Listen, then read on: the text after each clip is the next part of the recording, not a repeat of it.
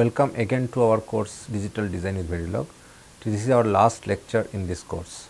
In this particular lecture, we are going to learn about the electronic design automation that runs the VLSI industry. So, if you just look back to the syllabus of this course, what we have learned, in the first half of the course, we learned the basic fundamental theories that is needed to understand the digital design, like switching algebra, number system, Boolean algebra, logic minimizations, those fundamental concepts. Then we learn various combinational design like multiplexer, demultiplexers, adder, multiplier and various other modules and their optimized implementation. We then also learn Verilog as a hardware description language that is essential to represent any hardware design. So, we also learn, and we also have seen how the basic combinational module can be modeled in HDL. Okay. In the second half of the course, we started with basic flip-flop, finite state machine, registers, counters, state tables, how to do that, and then how to do the state minimization, and then synthesis of synchronous sequential circuits, and also the ASM charts. And finally, we have seen how to develop a RTL design, right. So, which consists of a sequential part as well as a combinational part. So, given a design, you need to plan your first how many states you need to execute the behavior, and then in every state which operation to be executed, and then you based on that you develop the ASM or the controller which will control the data path, right. But combining these two, you will effectively develop a system. But what next? So, with this course you have learned the fundamental of digital design. So, now given an application, given a specification, you can now develop a digital system in Verilog, right. So, you are in that particular state, if I assume. So, now if you think about this this VLSI industry, once you develop this digital system in say Verilog in RTL level, register transfer level, how that will be mapped to the final chip, how we will get an IC out of this, right.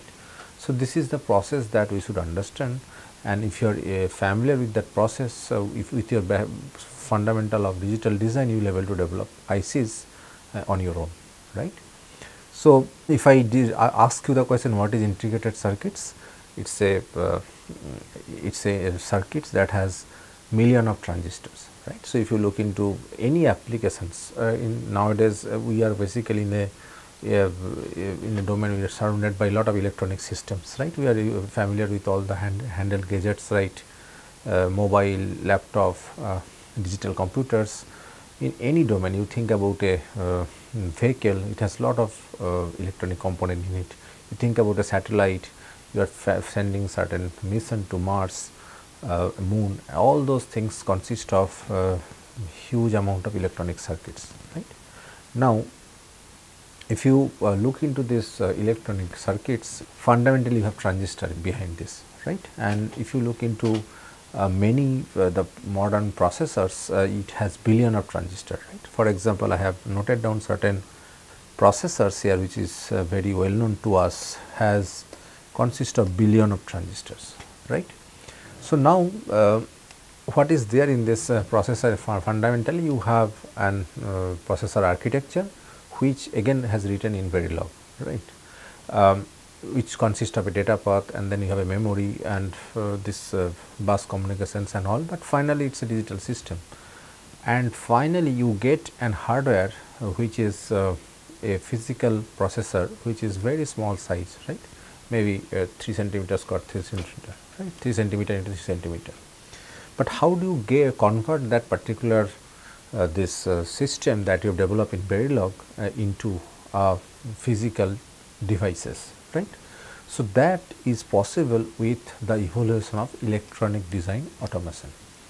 So, what it does, it is basically a software which converts a design that is explained or expressed in a higher abstraction level into the lower abstraction level, right. So, let us now try to explain how things stands here. Physically your IC has billion of transistors, right. But if I ask you to write a Verilog code having a circuit representing a circuit having this transistor level, it is not easy, right? It has billion of transistors. So, writing that code is difficult. So, what we usually do as a human being, we basically try to represent the circuit in a higher abstraction level.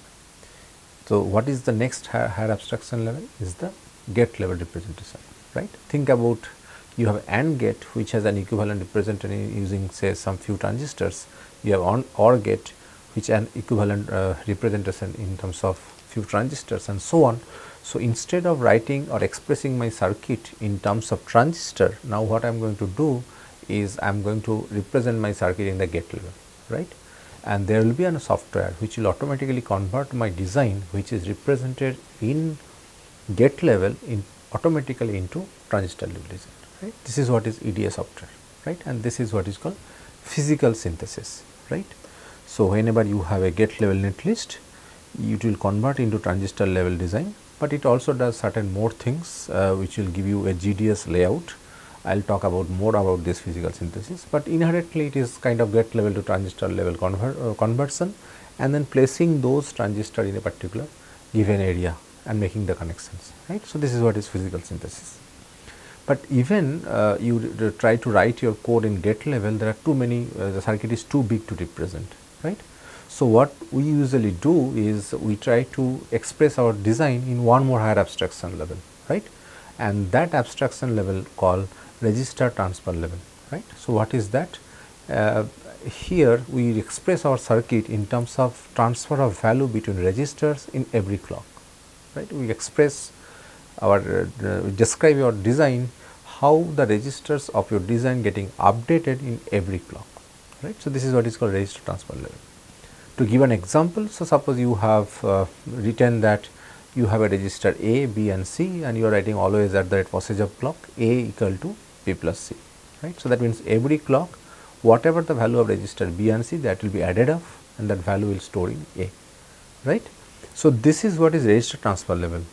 And now we think about this adder which is represent as such as say carry look ahead adder, then I can automatically convert that register transfer level design into a gate level design, where that plus will be represented as a gate level design of a carry look ahead adder, right. So, this process called logic synthesis, where a register transfer level design is automatically converted into a gate level design. Okay. So, this part is called gate level logic synthesis. We will again talk about what are the sub steps of this logic synthesis in more detail. So, in this design industry, most of the time people starts the design at the register transfer level. So, they get the specification, then they develop their own architecture and write the architecture in the HDL like Verilog or VHDL, right, and then they use this software logic synthesis software or physical synthesis software to get the layout. Okay. So, this is the conventional process. In top of that, in recent times there is a huge interest in bringing your design in more higher abstraction level, right. So, instead of writing your code in register transfer level, what if I write my behavior in a behavior specification like say C++ or in Python, and there is a software which can convert my C++ code into register transfer level design, right. So, then effectively you are writing something which is in software level, right. C++ has no hardware description, right, but your software will automatically convert them into hardware which will be represented in terms of in register transfer level, right. So, that particular process is called high level synthesis. So, this you can think about that you write and C code and you will get a layout which you can fabricate and then you will get your IC, right. So, this is what is the process called EDA, electronic design automation. So, without this electronic design automation, the whole VLSI industry will not survive, right, because this gives lot of benefits. You do not need to write your circuit in transistor level, you write your code in even at C level or in RTL level and you will get automatically converted, right, and this converted is very short time, right. So, it will reduce the overall design time of your IC, and since you are writing your things in higher abstraction level, the possibility of making mistake is less, right. So, if you write your design at the higher abstraction level, there will be chance of less error in your design, right. and then the tool automatically convert into RTL to GDS, rather if you can think about C to GDS nowadays. And also it has a huge advantage of design space exploration, which I want to elaborate more, right. So, what is design space exploration? You think about you want to make a design of some specification, right. If I ask you to write the Verilog code, you will think about this and you probably take 7 days to give a design which has certain performance parameter, right. It may have some area values, right, and some it achieves certain clock speed, and say it achieves certain throughput and so on, right. There are many various parameters, or say it has some power consumptions. Now, if I ask you to write another version of the Verilog code which is the area optimized, where area will be less than the current one, right, or I ask you to develop another RTL where it is the highest, it will give you highest frequency, right, it will be the fastest design it is possible. Or say I ask you to develop another design from the same specification which has the minimum latency, right. So, it has different objective, and you can have developed different circuit which achieve that particular objective. So, what will you do? You have to kind of start from scratch, right. You cannot just modify little bit in the design and it will become area optimized, or it will not give you the maximum frequency, right, first clock, or say minimum latency. You probably need a completely different architecture to achieve that performance. So, doing this process is called design space exploration, where you try to explore the different designs and you choose the best one, right. So, this process at the register transfer level or gate level is very difficult, but once you try to do it at the C level, you can automatically, what I should rephrase here, that if you try to do manually, it is very difficult, but with the EDA softwares it is much easier, right. What will happen? The tool automatically try to apply different optimization implemented within the tool, try to get a different architecture in quick time, right, which is possible in a month, can be done in hours with the electronic design automation software. Okay. So, this is what is this electronic design automation, and without that you won't be able to get your actual IC, right. So, once you get this layout, what you have to do? You have to do the fabrication. That means you basically fabricate your IC and you get a physical chip. After that, you have to do the packaging and you have to test to see whether any manufacturing defect, then you get the IC and you sell it to the market, right. So, this is the overall EDA flow, which consists of high level synthesis, then logic synthesis, then physical synthesis, fabrication, packaging, test to get the IC. What I will do now, I will go each of the step in high level and I will try to explain what is happening behind the scene in these softwares. Let us start first with high level synthesis. As I mentioned, high level synthesis takes a C++ code and convert into register transfer level design. So, what it happens here? If you just try to see this high level synthesis process in nutshell, you have a very big C code where there is a loop, there are a lot of operations happening. So, you have to understand that the entire thing you cannot do in one clock, right. So, you have to first decide that how many clock you need to execute that behavior, then you decide how many resource you need to execute that. Do you need 2 adders or 3 adders? Do you need 4 registers or 20 registers? Right. So, there are you try to develop, identify how much resource you need to execute the behavior, right. So, first step is identifying number of clock you need, that is called scheduling. Then you identify how much resource you need in terms of memory and functional unit, this is what is called allocation. Then you bind the operations of your behavior into the functional unit of your hardware, that is called binding. Also you map your variables arrays to the memories, that is also binding, right. So, this is called binding process, and finally you make the data path connections. So, you have say 4 registers and 2 FUs, and whatever the operation is going to happen in the in this FU, you have to make the connections, right. Say for example, if A plus B is happening in FU 1, so you have to make a connection from A to the left input of the FU and B to the right input of the FU, right.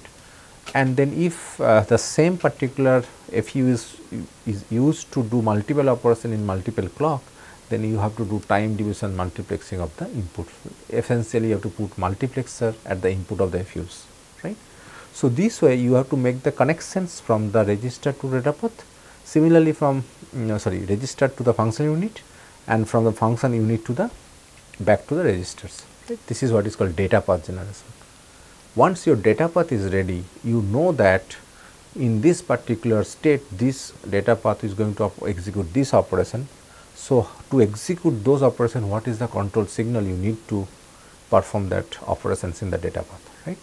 So, this way every clock state you need to identify what is your control signals, what will be the value of your control signals to execute a particular set of operations, right.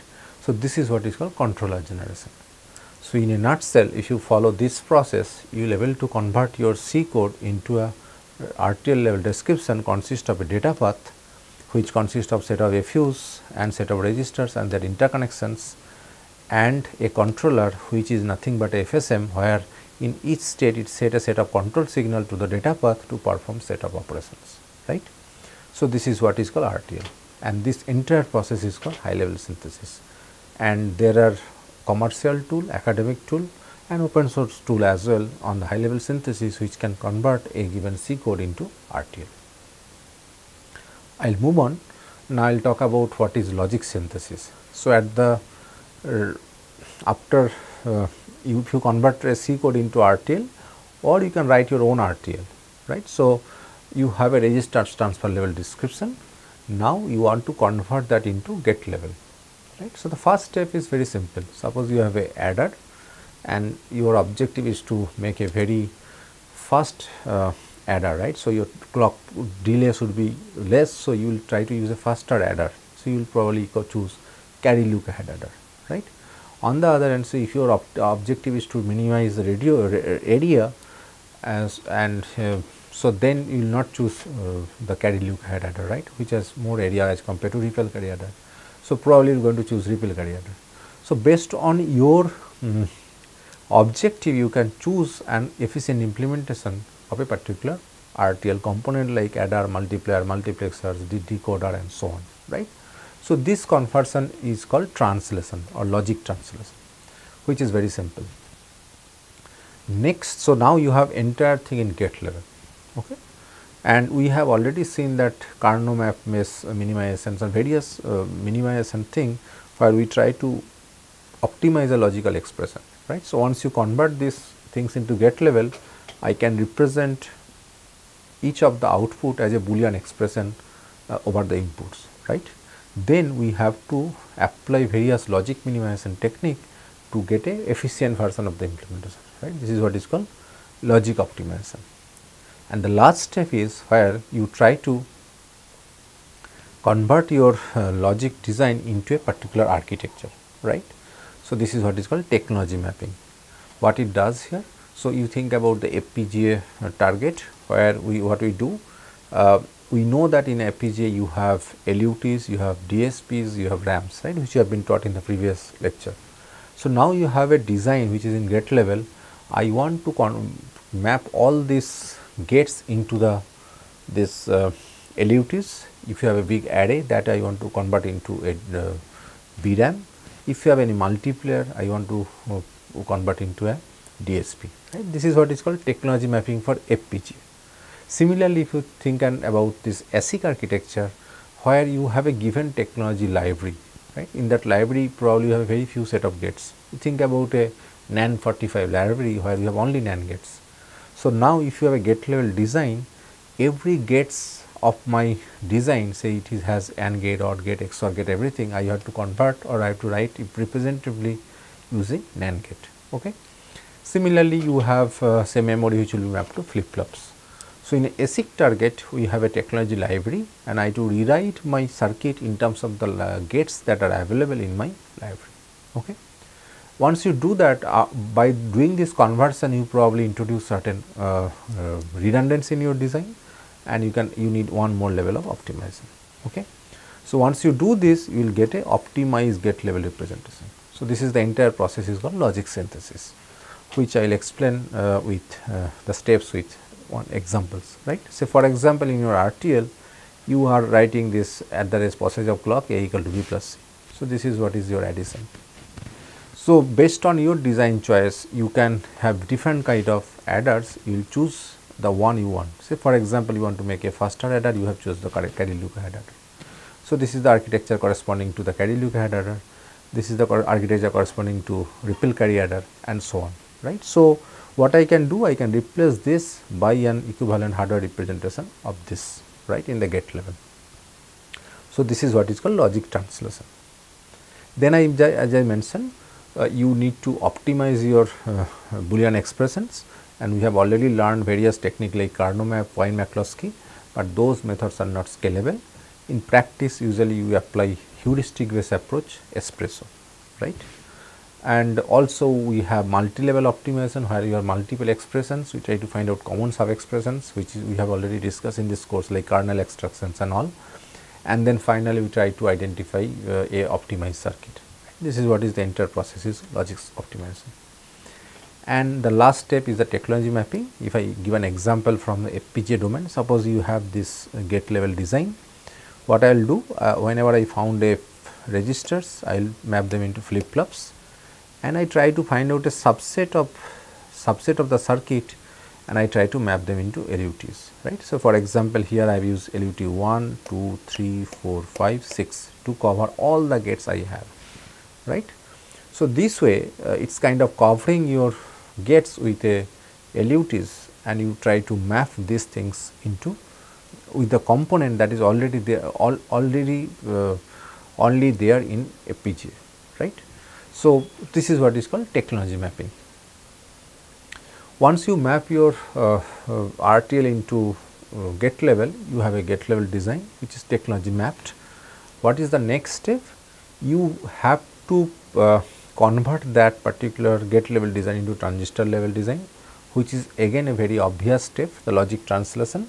For example, you know that how to represent a AND gate with transistors, you replace the AND gate with those transistors and so on, right. So, this way you can easily convert your design into transistor level design, but there are much more things to be done in the physical synthesis process. What is that? You think about that, you have now 1,000,000 transistors and you have given an area, right. So, suppose you have given an area, you have to place all these 1,000,000 transistor in these areas, okay. And also not only that, you have to also make the connections between them, right. So, you have to make this, all the transistor you have to place here, and then you have to make the connection according to the design you have developed. So, this process is called physical synthesis, and you can't do this by taking one transistor at a time, right. There are too many transistors to be placed, okay. So, usually we follow the divide and conquer process. What we do here, we try to break your big design into small component, right, and try to place those block first in an area, right. Suppose you have given this area, right, and you have to place your 1,000,000 transistor there. So, what I will do, I will first partition my entire design into say some sub blocks, right. Say for example, I partition my block into 1, 2, 3, 4, 5 and 6, right. So, I divide my design into 6 sub circuit, right. So, I just partition the things, and I try to place these 6 blocks here such that they are fit in. So, you can understand that given a area layout, it's not easy to place all the partition here, right. So, you need to find a way so that all this sub block can fit in a particular given area, right.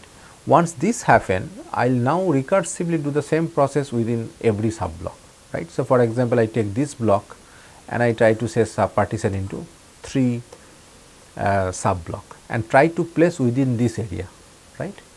And then again I will probably consider this block and I will break into another say 4 sub block and I try to place within this sub block, and this process will continue until I reach to a very small portion where I can manually or physically automatically can make the connections, right. So, this entire process is called physical synthesis. So, this is what about partitioning and then floor planning. So, floor planning means that how do you place this blocks in which order, in which place, right. So, that how all blocks can fit in a particular area, and then once you make this placement you have to make the connections, right. So, it is not about you break means there is no connection between these two blocks, right. Once you have cut a circuit, you have connections between two sub blocks and you have to make the connections, and that process is called routing. Routing has two steps, global routing and detailed routing. So, this has been followed. So, I will just briefly talk about the entire process now. So, first cut is the divide and conquer, is the you partition your design, right, into component. Say for example, you have given this design and say I decided to cut here and here. So, I create 3 partition, right. So, once you cut in some places, so what will be your objective? You want to make sure that the number of wire crossing from one block to another block is minimum, because once you place this block, this connection you have to make physically, right. So, your partition objective will be to make a cut such places that where the number of wire is crossing is minimum, right. For example, when you cut here, you find that there is 1 wire, 2 wire, 3, 4. So, I have to make 4 connection between these two. Whereas, if I cut some other places, say if I cut say in these places, then 1, 2, 3, 4, 5, 6, 7, 8, 9 connections I have to make, right. So, this way you should have some algorithm that will identify what is the best cut, where the number of wire crossing one partition to another partition is minimum, right. So, this is the first step where you partition. Then you place those partition in a particular given area, right. Probably you know that what is your chip size and you know the area. So, you want to put those blocks in that particular area, and this placement, this is called placement, placing those block in a particular given area, and this is also very important where to place, right. So, if you make a good placement, then the wire length will be minimum, right. I will try to explain here. Suppose this is your block 1 and this is your block 2. If you place these two block very nearby places, then the wire length will be minimum, right. And say suppose you place this block here and the other block is in very far away, all this connection will be lengthy, right. There are 4 connection between these 2 blocks, right. So, this wire length will be large, and whereas if you place them side by side, the wire length will be minimum. So, it is not about only partitioning, placement of the blocks should be such that the 2 blocks that have lot of connection between them, they should be placed side by side or very nearby places, so that your wire length is minimized. Okay. So, this process is called placement. So, I just give an example. If you try to place all these gates in a particular area, say if you make this placement, total wire length is coming is to 10, right. This is 1, 2, 3, 4, 5, 6, 7, 8, 9, 10. The connection is considered between the blocks, right. Whereas, you make this order the same area, where I am assuming this each square is corresponding to one gate, right. If you make a different placement where you place 1, 3, 5, 6, 8, 4 and 2, 7 in this order, wire length coming is 12, right. So, same circuit, same number of partition block, same area, just having a different placement can increase your wire length, right. So, your placement problem try to minimize your overall wire length needed to make the connections between the blocks, right. So, this is what is called placement. There is one more picture. So, if you make a very bad placement, it create lot of wire, right, and if you have good placement, you can see the number of wire is much less here, right. And after this happen, then you make the exact place connections, and this connection will not go over the block, right. They will be they will go between the blocks. So, if you have blocks like this, the space between the blocks will be used for the routing, right. So, this part will be used for detailed routing. So, as I mentioned, once you place the blocks, you know how what are the connection you have to make. Say for example, you have to make a connection from here, you have to make a connection from here, you have to make a connection from here, and so on. So, you identify this part and you see through which this wire will go, right. You decided that it will go through this block and through this block, right. You could have think about that this connection could have come this way also, right. You can make like this. So, then it is going to use this part of the area, this part of the area, right. and then this part of the area, right.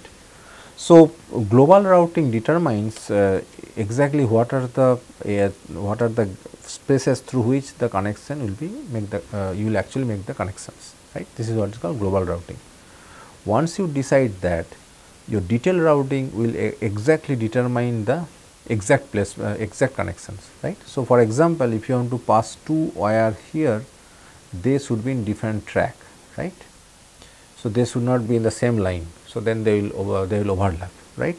So, it's kind of think about the two layers, right. One is vertical layer and horizontal layer.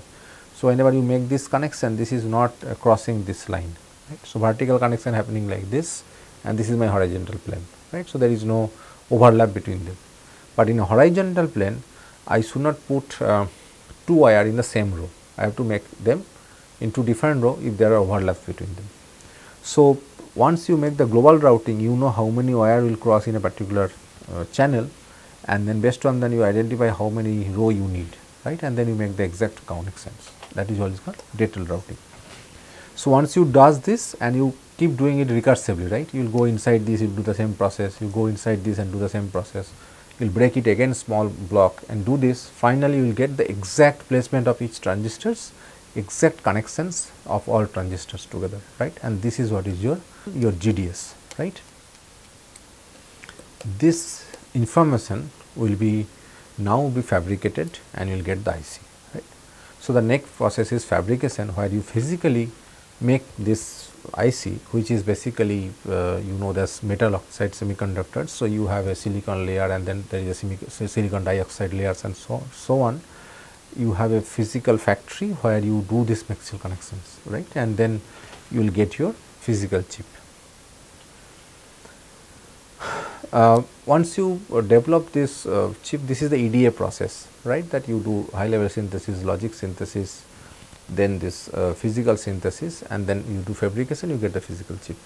What are the other important aspect associated with the EDA process? The next important factor is verification. So, what is verification? You basically physically check whether your circuit is working correctly or not.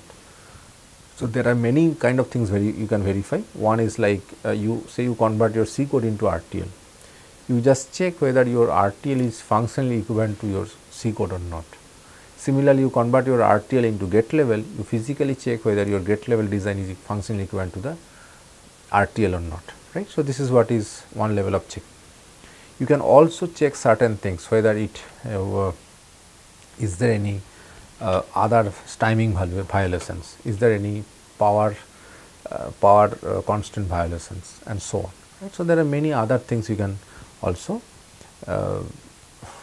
verify, right. So, there are maybe other like you try to check the reliability, you can manufacturability, then you try to parasitic parameters, so many things you can check. And in the verification there are two specific technique, one is simulation and other is formal verification. In simulation what we do, you have certain test cases, you run your design, right, and you see what is the output coming from your design and you compare with the actual or golden output, correct output. If they are matching, that means your circuit is working correctly. If it does not match, there may be some problem and then you debug and identify what is the problem, right. So, this is the simulation, but you understand in a design there may be millions of possible inputs. So, you cannot simulate for all possible input, right. So, that is why simulation process is not always complete, but this give a good confidence that if you run for 1000 test cases and it is working fine, most likely your circuit is implemented correctly, right. There may be some corner bugs which may not be covered by simulations. For that you need formal verification, where we try to mathematically prove that your circuit is equivalent to certain previous design, right. So, your RTL is functionally equivalent to C code and so on. So, in this formal verification we usually do not need any test cases, right. So, there is a mathematical formulation either by satisfiability or model checking or translation validation or equivalence checking, through which you mathematically prove that your design is functionally equivalent. Okay. So, there are a lot of research or a lot of knowledge there behind this verification. Next is VLSI test. What we do here? We manufacture the IC and we bring the IC. Now, in this IC, which we already the circuit functionality we have already verified using simulation or formal verification. So, we are confident that the functionality was correct, but during fabrication there may be some manufacturing defect, right. A common defect like 2 wire may be short circuit, there may be a stuck at fault, right. So, stuck at means some value is always assigned 0 no matter what is the input coming, right, or some value is stuck at 1 no matter what was the input, right. So, this kind of manufacturing defect can happen. As a result, your circuit, even if your functionality of your design was correct, but your chip will not give the correct output, right. So, this is the process called test, where you physically check whether your IC which is fabricated is functionally correct or not. So, there is again a huge research behind this. You try to identify what are the test pattern you need to check whether your circuit is working correctly, how to identify stuck at fault, how to generate test pattern, and there is a concept called ATPG, automatic test pattern generation. There is called built-in self test, and they are also designed for test, right. So, where we try to insert certain extra functionality in your design, so that you can actually test the internal component of your design, right. So, very common thing is CAN-chain. Again, this is a huge domain which can be studied independently. The last but not the least component is the security, which is very prominent in current times, and I will try to explain that, right. So, in earlier days every design house have their own fabrication lab, okay. But now but this fabrication process is very costly, only few big company can afford that, right.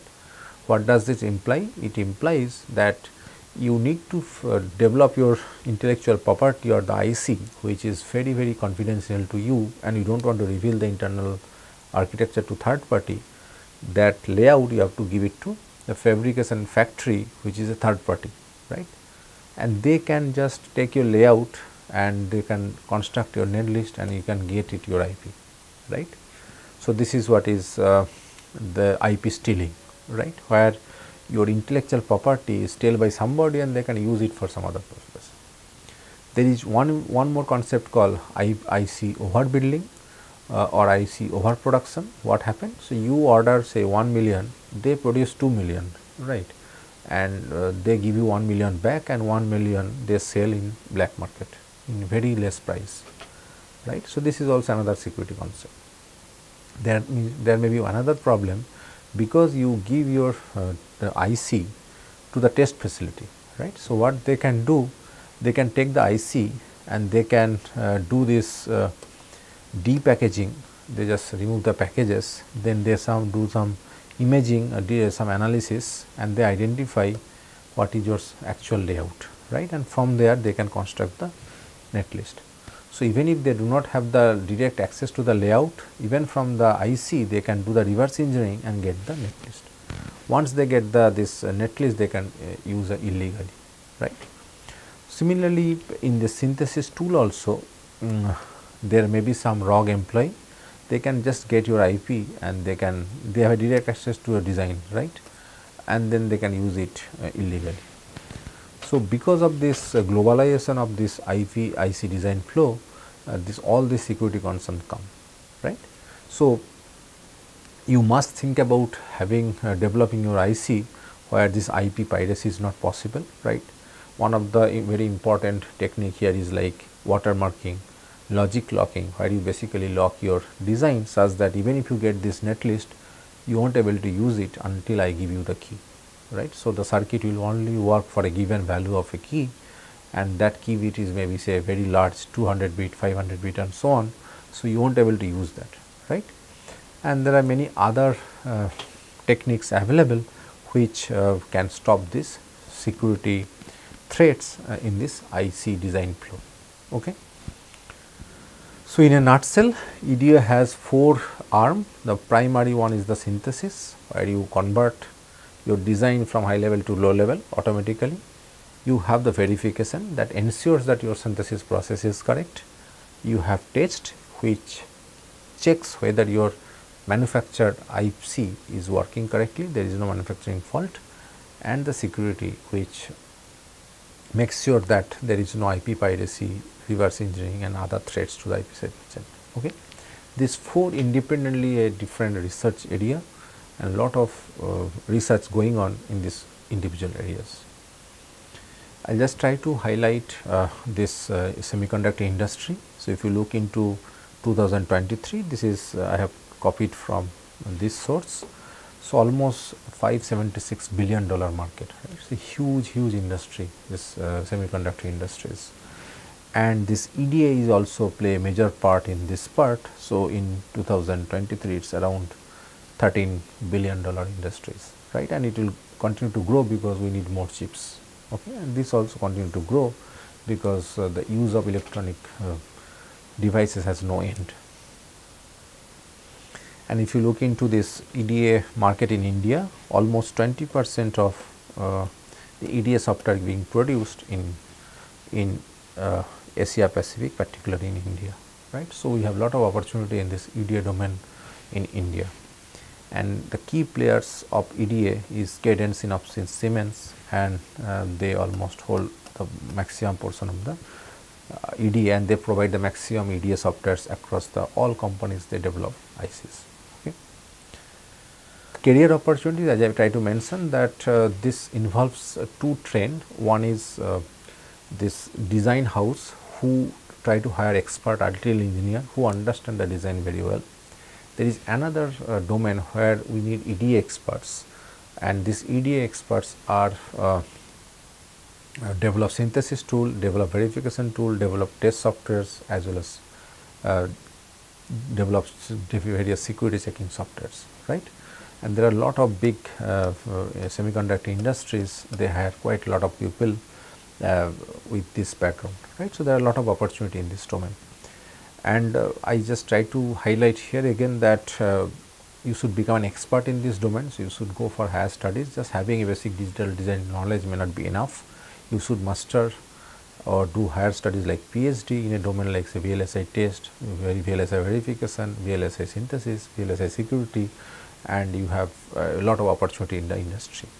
There are also postdoctoral possibilities in top tier universities. You have a lot of R&D position in industry, specifically the name I have shown here. Also, you can become a faculty in top tier institutes across the world.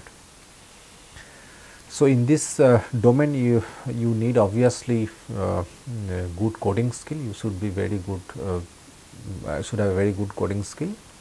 You should have strong knowledge in data structure algorithms. You should have good knowledge in digital design, which you will get through this particular course, and also you must understand Verilog, hardware description language like Verilog VHDL. Okay. So, if you possess this, you have a lot of opportunity. So, I just want to conclude this particular course with this just highlighting this Indian semiconductor mission. In this particular, our government of India is committed to develop IC in India, and they have already decided to have 3 fabrication facilities, 2 in different part of the country. And with this particular initiative, we definitely there will be lot of opportunity in this particular domain. So, learning this domain, becoming an expert in this domain may be rewarding career in future. Okay. So, with this I conclude this particular course. I hope you have learned the basic concept of digital design, and that should help you to growth in this particular domain in future. I wish you all the best. Thank you for learning this course from us. Thank you.